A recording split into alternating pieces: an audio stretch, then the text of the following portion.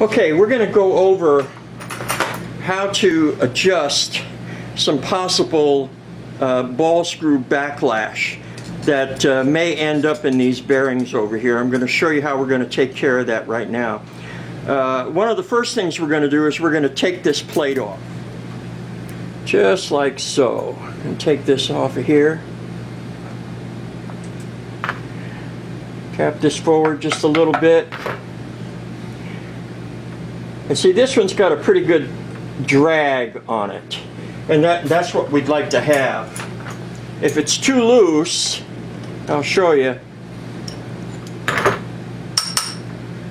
Yeah, that's just too loose. We're going to have some backlash there. So what we're going to do is we're going to try and get rid of that free spin. So we put some pliers right on the end here. A little more. Little more. Little more. It's getting better. There we go. That's got a nice feel to it, and it stops right away.